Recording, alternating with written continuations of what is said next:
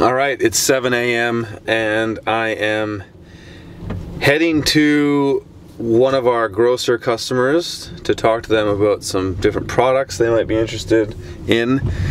And I'm heading down to a machine shop to take in these parts of the tilther so that I can hopefully get some new bearings and replace or fix the axle on that tilther so it can run again.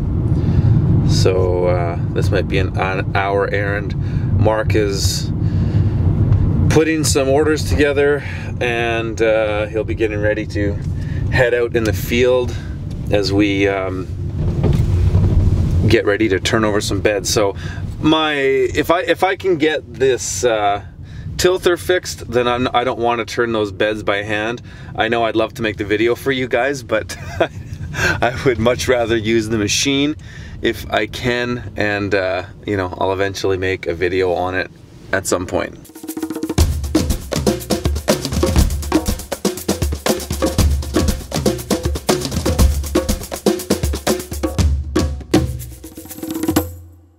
All right, I'm back from the machine shop. I love machine shops. They're super cool. I love that kind of stuff. Maybe if I wasn't a farmer, I'd be a machinist. Anyways, they had the bearings. They had the exact bearings that I needed, so perfect. So we're back in business. I think I fixed it. Got the bearings in, got it all bolted together. Now I'm just gonna mount it on the handles, and it's ready to roll.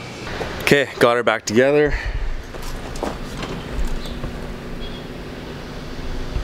So I'm just gonna go out in my front yard and try it out. First thing I'm gonna do is I'm gonna ditch this bed of spring onions. I direct seeded this one earlier in the season. It's horrible germination, so I'm just gonna terminate it, just harvest it, sell it, and then I'm gonna test out the tilther on it.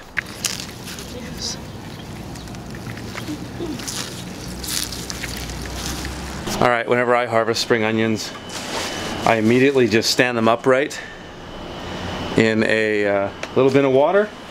Two reasons there. First is to get the field heat off. The second is to just soak them so that it softens up the dirt so they're easier to clean. So now I'm gonna go try this tilther out.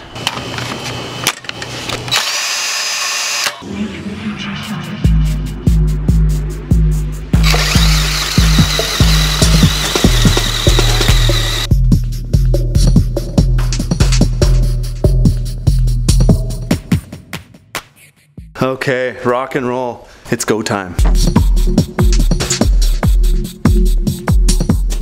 Just about to take off. Got my truck all loaded, and I just wanted to show you guys a little trick that I'm doing with my earthway seeder. So the only thing I use the earthway seeder for now is beets and spinach. So my trick with doing beets is I tape off every second hole on the beet plate. And when I plant spinach with it, I just use the whole plate. Spinach, I plant 5 rows. Beets, I do 4 rows in a 30-inch bed, and I tape off every second hole. So I'll show you what that looks like.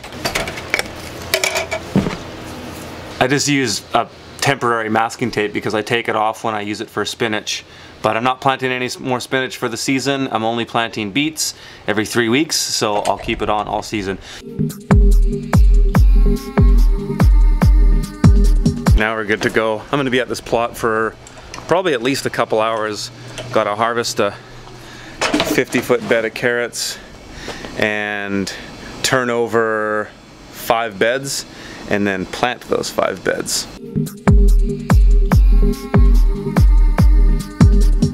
Okay, well, I'm here, and the first thing I'm going to do is just do the easiest stuff first. I'm just gonna turn these 4 beds. There's one 50-foot bed and 3 25-foot beds. I'm just gonna run the tilther through those and then plant them. Then going to pull off the tarp on these 3.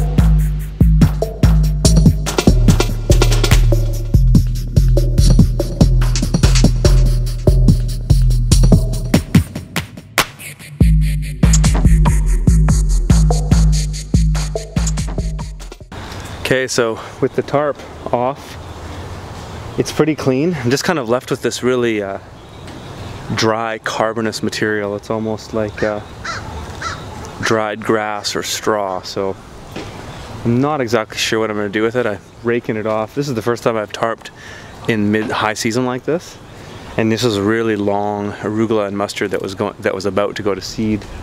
So I don't think it did go to seed.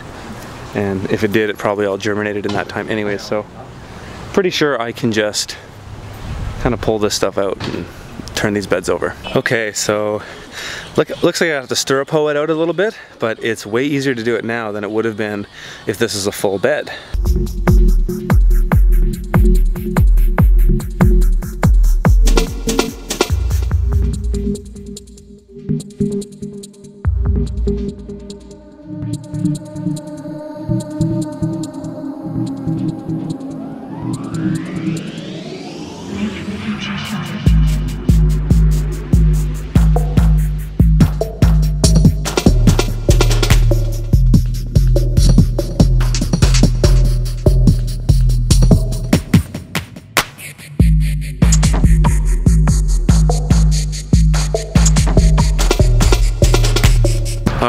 It's 4:30 and we're finishing for the day.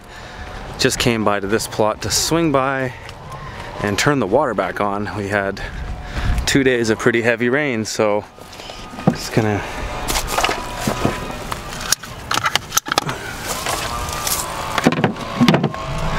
do that and we're good to go.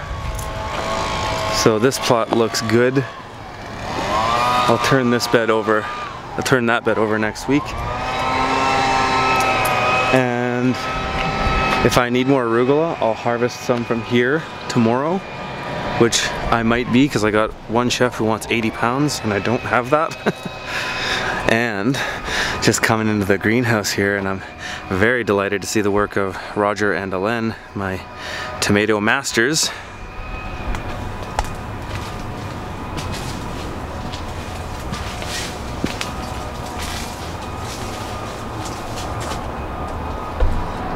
So it's looking like a very good tomato season. We're off to a strong start.